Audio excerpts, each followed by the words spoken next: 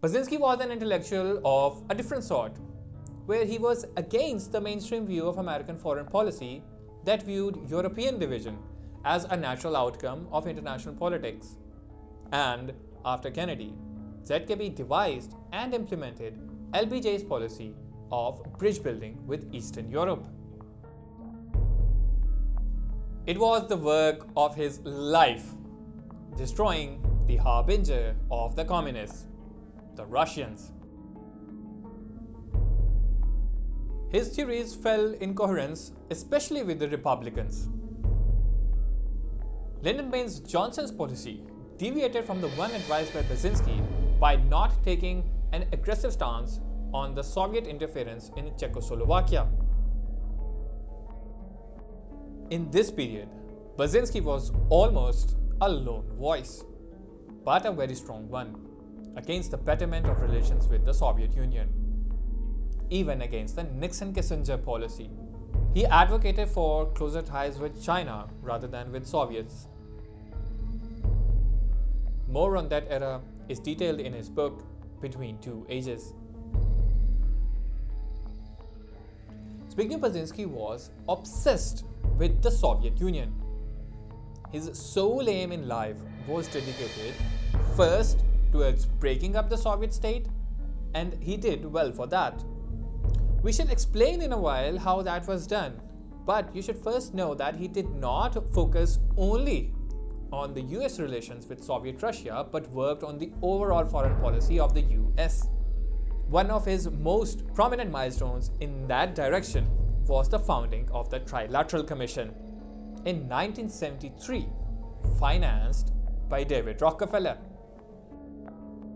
The Trilateral Commission is a non-governmental, policy-oriented forum that brings together leaders in their individual capacity from the worlds of business, government, academia, press and media, as well as civil society.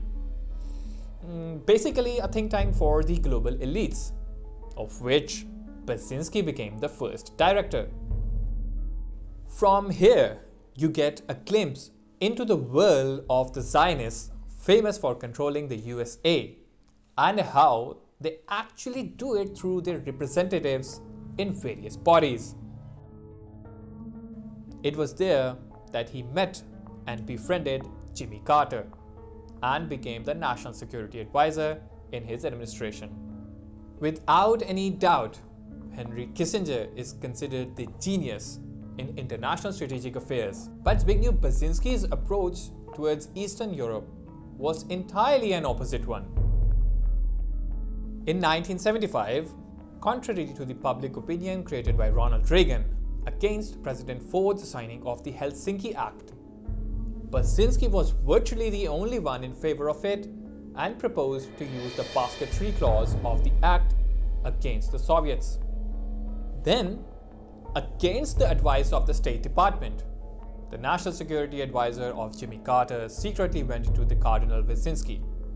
Such was Brzezinski, always stressing on his opinion, and that was one reason for his critics to criticize him, that whether it was the American hostage crisis in Tehran or any other major foreign policy issue, Brzezinski always found a way to link it back to the Soviets.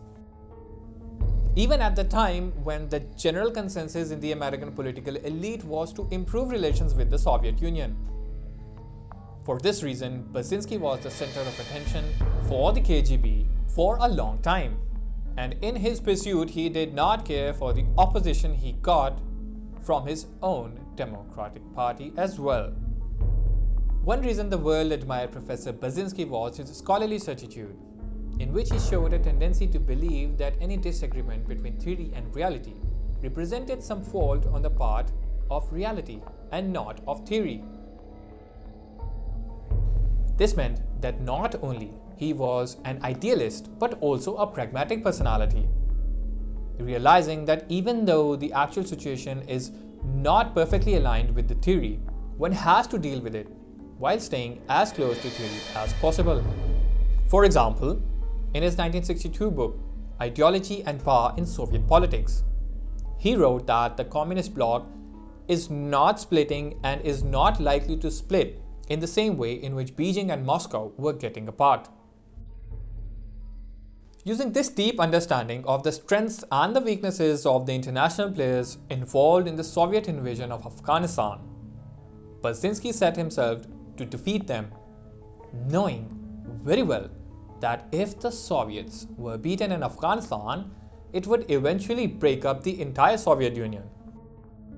Before the Soviet army had moved into Afghanistan, America was only providing financial assistance to the militant rebels that revolted against the communist-backed government of Afghanistan. The then Central Intelligence Agency Director Robert Gates wrote this in his book that the CIA was funding the Mujahideen till before the December of 1979. And after that, Brzezinski convinced Jimmy Carter to agree to CIA's plan of providing lethal weapons to the revolting militants. And what ensued was the second biggest victory of Brzezinski's life. The entire civil war was being controlled and run indirectly by Brzezinski from the White House, with the international community's backing behind the US against the Soviets. We would like to end this part of Zbigniew Brzezinski's biography series by having you watch this clip of his from 2015 in retrospect of what is happening these days on the Russian-Ukrainian border. President Putin has been very explicit. He wants to recreate the Soviet Union under a new name and under a different regime, in some ways like Imperial Russia. To accomplish that, he definitely needs Ukraine under his control. Without Ukraine, Russia is just a huge state surrounded by tiny little states, none of which really wants to be part of the Eurasian Union. With Ukraine, Russia has a serious partner. History is much more the product of chaos than of conspiracy.